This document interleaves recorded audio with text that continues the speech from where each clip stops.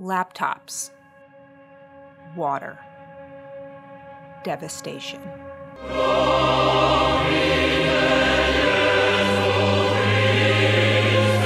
Now, if you were the owner of one of these, you'd probably first cry. And then you'd immediately go to the Apple Store. And that's exactly what Apple wants you to do. The company, and many others, restricts how and where you can repair your stuff in a variety of ways. Apple says this is to make sure customers receive safe and reliable repair services. But now some elected officials and lawmakers want to give you more choices with what's generally called the right to repair. This doesn't mean you have to go all Rosie the Riveter with your own tools. This is also about making it much easier for others, including independent repair shops, to help fix your stuff. That doesn't look good. This doesn't look good at all. And it's corroded. The worst part is over here. Oh boy. The Fair Repair Act, which was introduced in Congress in June, would require original equipment manufacturers to make available certain documentation, diagnostic, and repair information to independent providers. Over 20 states have introduced similarly worded bills. None have been enacted yet. So what does this all mean? And would this really help you, the hopeless person with a broken gadget? Yes, it probably would. Certainly, my journey to repair 2 very dead MacBooks showed it could save you both time and money.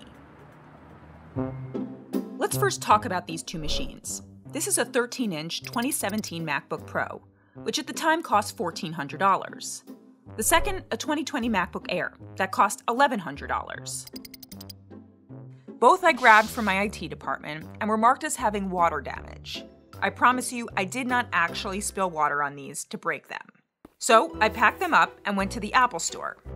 Since they were out of warranty and I don't have Apple Care Plus, which covers accidental damage, I walked out of the store pretty sad. $7.99 to fix the Air. $9.99 to fix the Pro. And the genius I spoke to basically suggested I just buy some new machines instead. Shocker. Then Mike's Tech Shop, an authorized Apple service provider, had even worse news. It sends the laptops out to Apple to be fixed, and it adds its own labor charge. $870 for the Air. $1,170 for the Pro. Yeah. Nope. Plus, both of those stores said it would take 5 to 7 days for the repair.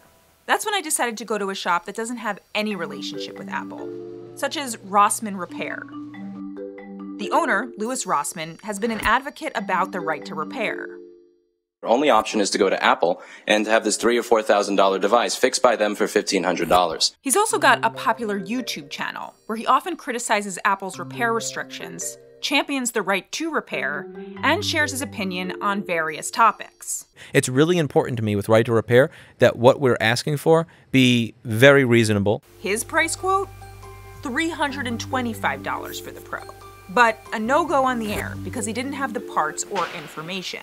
Another independent repair store in New York, very similar pricing. So let's think about this for a second. $9.99 at Apple or $325 at Rossmann Repair. I think it's pretty simple. An Apple spokesman said, "We believe the safest and most reliable repair is one handled by a trained technician using Apple genuine parts. And we continue to expand Apple's offerings to better meet our customers' needs." He added that Apple would replace the entire motherboard for a repair like this, which makes it more expensive. But to really understand how this legislation wants to change things, I had to see what was happening inside these machines. Here's the first one. It's a 13-inch MacBook Pro. All right. The big deal is that corrosion that is over here is right next to where the Wi-Fi data line is. Translation. The water caused corrosion on the motherboard, and it's around components that help with, just 3 little things. Power, Wi-Fi, and your screen. But Rossmann still thought it had a chance. So let's see if this one has a chance of working, because it doesn't look like the corrosion around that area is too bad. We're just gonna do this. It's like filing your nails. It's not what filing my nails looks like. Now, 2 things really made this repair possible for Rossmann. One, he had the extra parts to swap in for the broken parts. He got them from what are called donor boards. Boards from old systems with still usable parts. 2, he had schematics and board views. These are basically maps of what's in the system, so he can figure out what is what. Except these documents created by the manufacturer aren't provided to independent repair shops. Rossmann and others get these documents, which are often leaked from people that work at the company, from sites on the internet. That's part of what the right to repair wants to change. So Apple doesn't give you any of this? No. I can't get access to it as a third-party repair center, and if you become an authorized repair center, you still can't get access to any of this stuff. And was this originally an Apple document? Is this like something Apple put together? Yeah, it says right in the bottom of it. It says over here, notice of proprietary property. This information contained herein is the proprietary property of Apple Inc.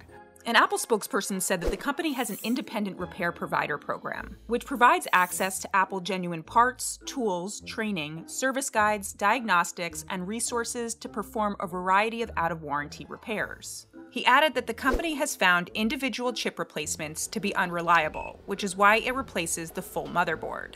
However, Rossmann and others say that this Apple program does not provide schematics or board views, and many specific parts that make repairs more affordable for consumers. After about 15 minutes of work, we were ready to see if it had been fixed. It's on! It is on. And it's charging? Okay, that was the MacBook Pro. But what about that MacBook Air? No. Rossmann didn't have access to the board view document for that specific MacBook Air, which meant it was a no-go. This one, even if I did have all the information, it doesn't really have the highest chance of being repairable. But when you combine the factor that it looks like this with the fact that I don't have all the information I need to do my job, I'd say screw this. Why don't you have the information to do your job?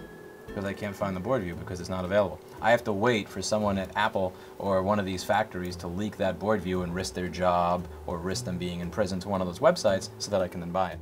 He also said that getting the parts to fix the Air aren't available yet to him.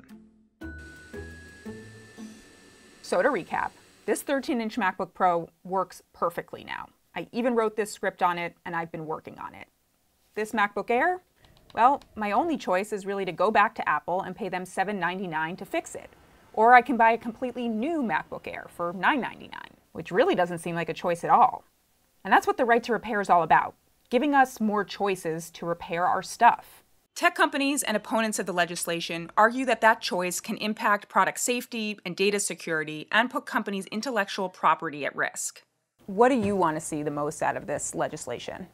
I'd like to see it have the teeth to be able to do the bare minimum, which is get us access to schematics, to board views, and to be able to buy these chips. It's odd to be a computer repairman and feel like the kid in high school that was selling weed out of the fourth stall, the lunch bathroom. The future of all this now rests in the hands of lawmakers. Or in this case, maybe it should be in the hands of laptop makers, who should consider liquid proofing. But you could tell when cats hate their owners based on the fact that they piss on their computers.